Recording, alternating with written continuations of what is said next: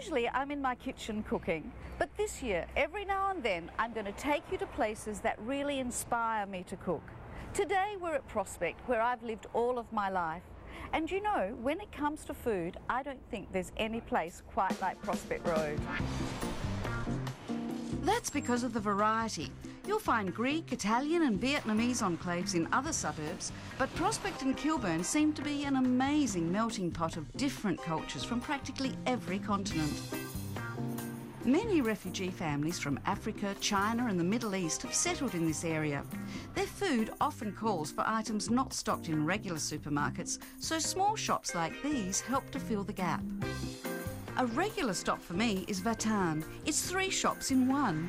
The Halal butcher stocks a great selection of fresh South Australian meat, and there's always something interesting to discover on the supermarket shelves.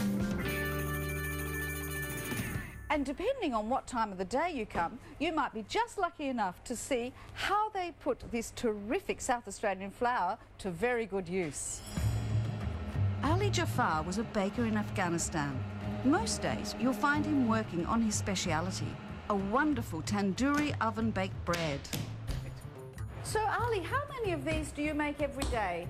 150. 150? Maybe 200. 200 on a busy day? Yeah, busy, happy.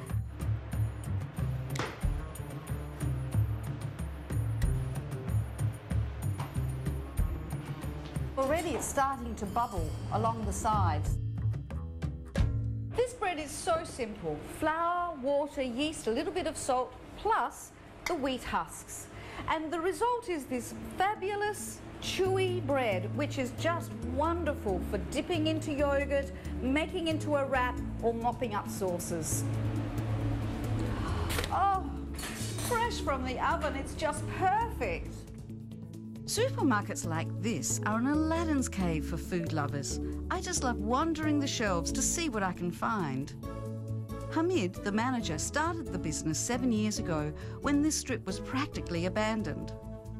Now, you cannot find any empty shops. It's really vibrant, isn't it? Completely full, and everything's here. You can find it. It's a very busy area at the moment. And people come from far away to come here, or is it mostly the locals? No, we got a customer from far away, from Port Augusta, from Mildura, from the other side of the city.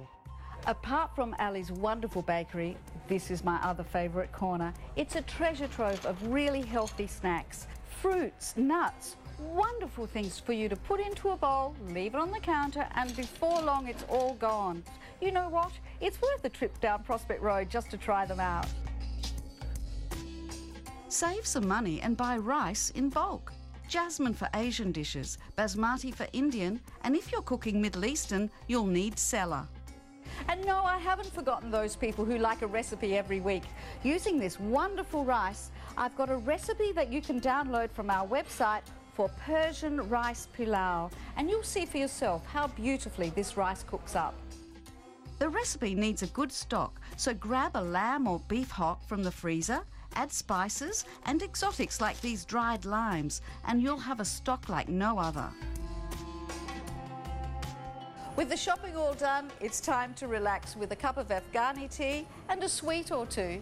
Now, next time you see me, I promise I'll be back in the kitchen cooking for you. But in the meantime, look for more of my recipes in SA Life magazine. Thanks for joining us today. Now, we won't be back next week because of the footy, but we will be back the week after, which is Easter Sunday. Now, we've had so many phone calls and emails about Grant's Life and Time segments. We've decided to put the very best together in a special program, so I do hope you'll join us for that. In the meantime, do keep an eye out for the March edition of SA Life magazine. I'll see you soon.